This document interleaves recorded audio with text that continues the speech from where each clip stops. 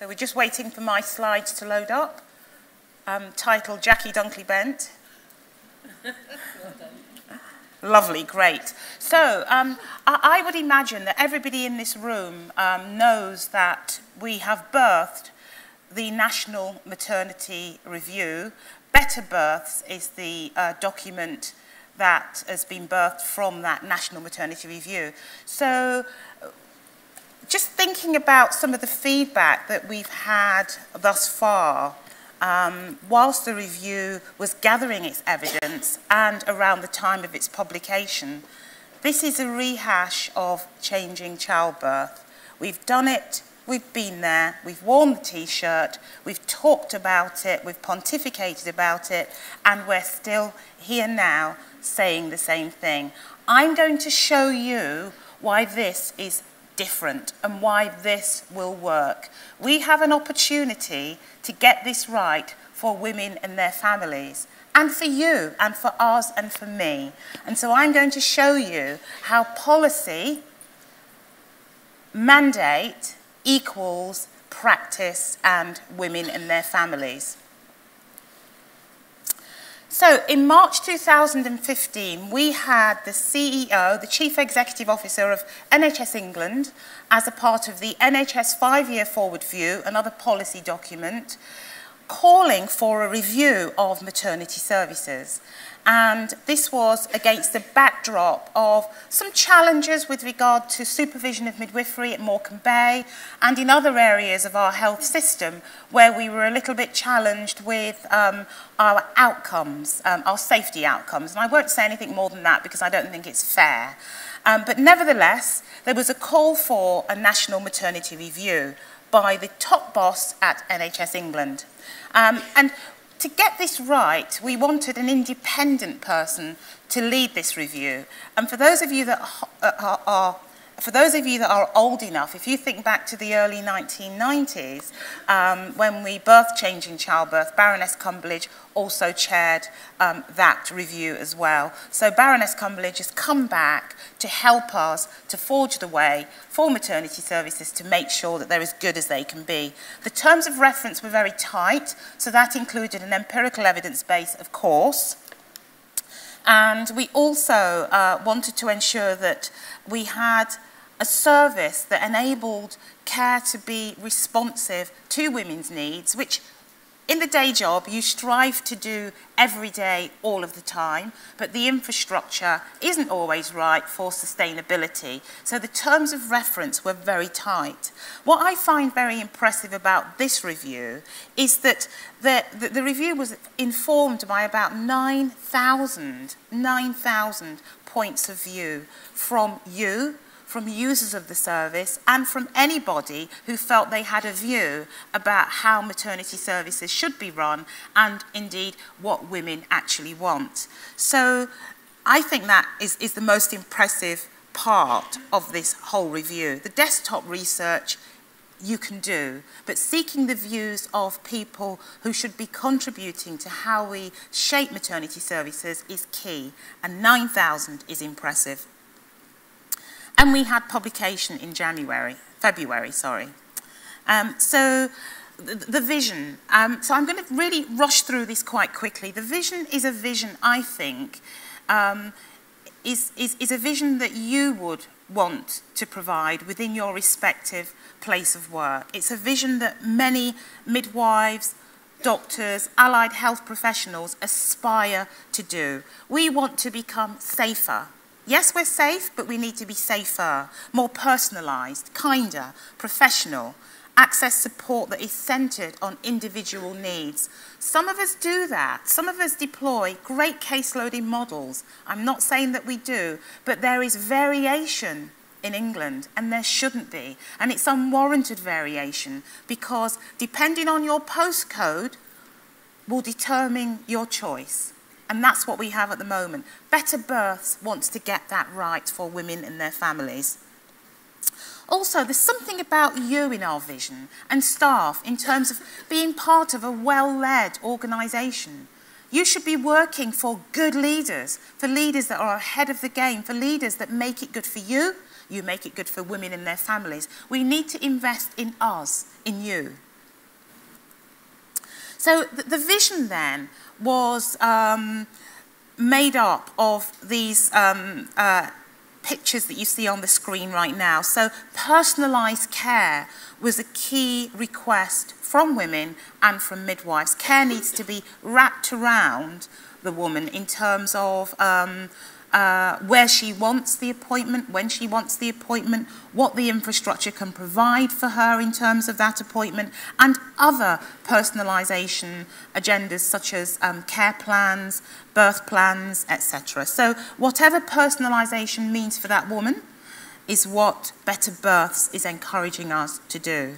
Continuity of care a no-brainer. The evidence supports continuity of care in terms of preterm birth and demonstrably demonstrates good outcomes. We know the narrative about reduced pain relief. We know the narrative about women are more likely to disclose sensitive information if they know you, if they've seen you more than once. And I know we've been here and we've done it, but this is just a little bit different. So the continuity agenda, safer care, we are breaking down these boundaries. Your exports and your imports, women that have antenatal care with you, birth with you, but go to another part of the geography for postnatal care. There's something about those boundaries that we've created over the years that needs to be broken down. The payment system. So for the leaders and the managers in the room, this is music to your ears. There is a piece of work that is currently happening to somewhat deconstruct and reconstruct so that services are paid for the work that they do. But just taking that one step further, what we're hoping to achieve is that women have care that they need and want, and the money follows them, not them following the money. So we'll expand that a little bit further as we go through these slides. So working across boundaries, what's key is that we're looking at a hub and spoke approach. So we're looking at whole system working, community hubs, where we can have large populations. So we're pulling in the commissioners, the CCGs who buy services from providers.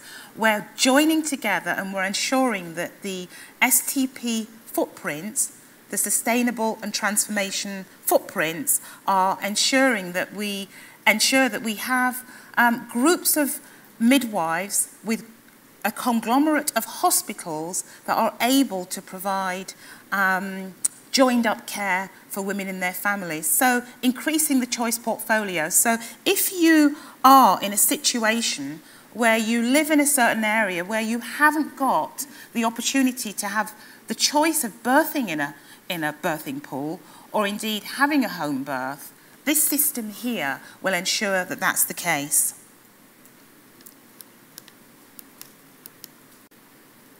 So this is the slide that I think is quite significant in terms of how we would deploy that model. So we'd be looking at a local maternity system that brings together commissioners and providers. It's a hub and spoke approach. We're looking at probably 1.5 million in total. They will join together and will have something along the lines of an obstetric unit, a centre of excellence where there's great expertise, level 3 neonatal, tertiary referral centres. So we've really got a hub of excellence. But within that hub, we've got a community that can provide care that you've always been providing, previously Sure Start, currently children's centres, currently changing to something else. But don't lose hope about, your children's centre moving on to something that equals disappearing. We are in the planning of this, we're thinking about children's centres actually being a part of that hub and spoke, where women can access services that they should have been accessing all along, a multidisciplinary service, but that there's no variation in England. Every woman should have an opportunity to be able to access services in a coordinated way with continuity of carer. Shared clinical governance is key because there's a safety agenda here. So the community hub, just taking it one step further, acting as a one-stop shop so that if I were to go and engage in a particular area, I could have everything that I wanted at my fingertips without having to go on the internet, find a maternity service that provides the services that I would like to have. We are hoping that systems can come together to provide a one-stop shop. This is the vision and this is the ambition of Better Births. Also, there's something about our access and our referral pathways, and again, it's variable in different parts of England. And also, if we look at the Embrace, the latest Embrace report and its findings, we can see that whilst we're improving on our perinatal mortality and morbidity rate, we know that certain sections of our community, socioeconomically disadvantaged sections of our community, their pregnancies are 50% more likely to end in stillbirth. So whilst we're doing great things in parts of our health system in England, there needs to be a reduction in the unwarranted variability. It should be great for all, or at least good for all.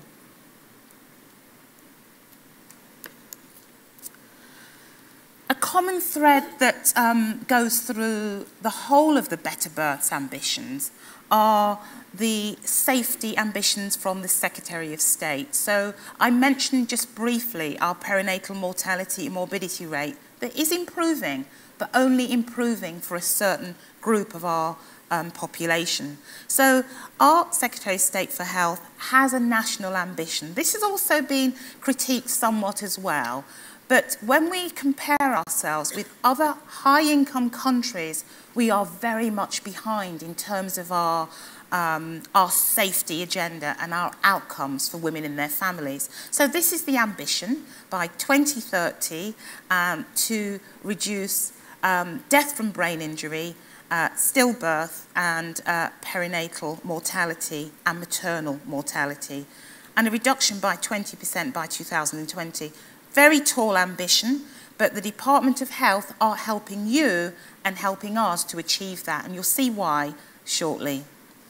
We also have a publication this year. Some of you may well be aware of the Saving Lives Care Bundle, publication from NHS England earlier this year. Saving Lives Care Bundle, it's a collection of items that if you implement will improve the quality agenda, will improve the outcomes for women and their families. So if you're not familiar with that document, do have a look at it. Some of you have parts of it in your system already. So we're talking about carbon monoxide monitoring during the antenatal period and how many services have got carbon monoxide monitors. It varies in England and there shouldn't be variation. There is also in the care bundle an item related to fetal movements, and what are we telling women and their families with regard to fetal movements? The variation is unacceptable. There's also something about growth and fetal surveillance and the old chestnut interpretation of CTGs. So if you haven't had a look at that document, do have a look at it. It drives some of the ambitions of Better Births in terms of safety, along with the ministerial ambition of reducing perinatal mortality. And also, you'll be pleased to know, when you do an investigation in the north of England, the standard will be as good or better or equal to that of the west, the east and the south, or vice versa. When you do an investigation in the south of England, it will be as good as the north, the east or the west. We must reduce this variation for the greater good. So I started out by saying or sharing with you that this policy document, Better Births, the report of the National Maternity Review, is different. It's different to changing childbirth because we are wrapping an infrastructure around implementation. No longer are we producing policy that sits on a shelf and gathers dust, or no longer are we producing policy whereby the really progressive units that are cash fat, if there is such a unit today, but it's not just about those units, the academic health science centre, the units that are flying the flag at conferences and have a huge number of publications. It's not just about them. This is about everybody, and the Better Births transformation programme, the implementation programme, will enable this to happen for all. So what's happening is we have work streams that will be delivering the recommendations of Better Births, and you can see them for yourselves. I've only highlighted number 5 because tucked within that work stream is the continuity of carer ambition to ensure that we have continuity of carer for all. Also tucked within that number 5 is statutory supervision of midwifery and the new model of supervision of midwifery that will be emerging in the future. So all these work streams will be delivering the ambitions of Better Births, and the work streams are held to account by a programme board at NHS England. So just moving on then to action to improve. So putting our money where our mouth is, or indeed turning policy into practice for you, and more significantly for women and their families. We've had the launch of Saving Lives Care Bundle. We've got the local health economies, and these are the footprints for how care is deployed in your communities. This is how it's all carved up, and something about how it's commissioned so that we have key priorities. The sustainability and transformation planning process means that when you go back to base and you look at your community, there are priorities from the CCG, from the people that buy your services, to ensure that we get it right for mums and babies. We've had, in red, the launch of the Maternity Pioneers, which will test ways of improving choice and personalisation. Are any of you choice and personalisation pioneers? Okay, if you don't know, go back to base and ask, because some of you have put in bids to become choice and personalisation pioneers. You will be, oh great, we've got one there, fantastic, great, lovely. You are, so no pressure, but you will be setting the blueprint for the NHS in the future. You will be forging a way for everybody else to emulate, and that's what the blueprints are all about. So there are 7 up and down the country that will be leading the way for choice and personalisation. And there is something about a personalised budget that will be tested within one of those pioneer sites. The Transformation Programme Board, next bullet point down, that's important for you to be able to say to others, this is not just something that we are doing because we want to do it. This is something that will be held to account by a programme board. So each of those work streams that I shared with you on the previous slide, they have to demonstrate their commitment to meeting the ambition of Better Births. And that is a direct link straight up to the Chief Exec of the NHS. Maternity and midwives are at the fore of most people's conversation at very senior levels. We've got an opportunity to make this work, and we will get it right. The next red highlighted, some of you, a raise of hands, have put in to become an early adopter. I don't know whether there are any of those in the room. Great, so we've got one early adopter, a few early adopters in the room. Again, this is an expression of interest that's gone out to you to ask you to bid for becoming an early adopter site. What does that mean in layman's terms? It means that you can pick up the recommendations and deploy them within your respective areas in an innovative way. You can trial joining together with other maternity units. If there's a standalone maternity unit or a freestanding maternity unit in the community and you haven't got one, this early adopter is about building not building them literally, but several hospitals coming together and saying, can we use that freestanding midwife-led unit? Can we use your MLU? You've got a fantastic water births facility. Can we use that? Joining together within a footprint, a geography, 500 to 1.5 million, or rather 1.5 million people in a population to be a part of that system, so that we have choice for everybody. Does that make sense? It's a hub and spoke approach that many of you are familiar with anyway. But that launch of expression of interest is about you saying, we've got something good that we can showcase. We've got something we'd like to try in our respective area, and this is what we're going to do. So an exciting time. I do believe that the expressions of interest have closed, and to date we have 19 applications from the 136 maternity units in England. And that's pretty impressive. Hopefully, through the judging process, the units that are demonstrating innovation in terms of how they can deploy the recommendations will be the new pioneer sites. So we will take the choice and personalisation agenda and the early adopter agenda, see what you've come up with, and turn that into a blueprint for maternity services. The common theme are the recommendations in better births. And then, of course, we've got a series of roadshows.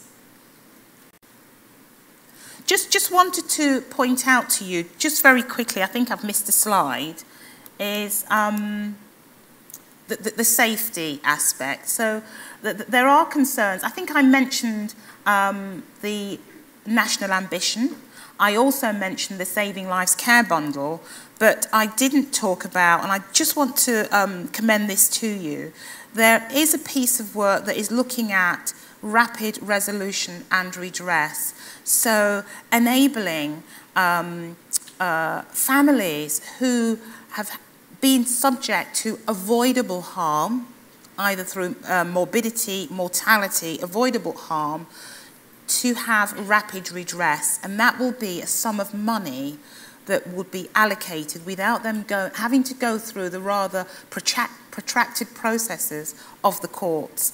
And also, there is that will link into better learning, quicker learning for the organisation and others. So that is being worked up at the moment. It's a Swedish model that England will be looking at with all seriousness in terms of, can this work for us? This is about women in their families not having to go through long, protracted legal processes. Not saying that they won't with rapid redress, but they may not. And the evidence suggests that if we turn something around fairly quickly, you mitigate against other things happening along the way. So that was just a point of note. And I think I'm going to stop there. I've skipped over a few slides, but just in the spirit of time, I do believe that we've got a plenary, and I think questions will be then. But I just want, finally, I'd like to say to you that Better Births, the report of the National Maternity Review, just a quick recap, was birthed in February this year. If you are not a personalisation and choice pioneer, if you've missed the bidding process to become an early adopter, there are things that you can do back at base. Have a look at the recommendations and you'll know what I mean. The difference between decades ago, early 90s, and today is that NHS England and policy leads are wrapping a programme of support around maternity services so that implementation of policy can truly reflect in the experiences of women and their families. Thank you.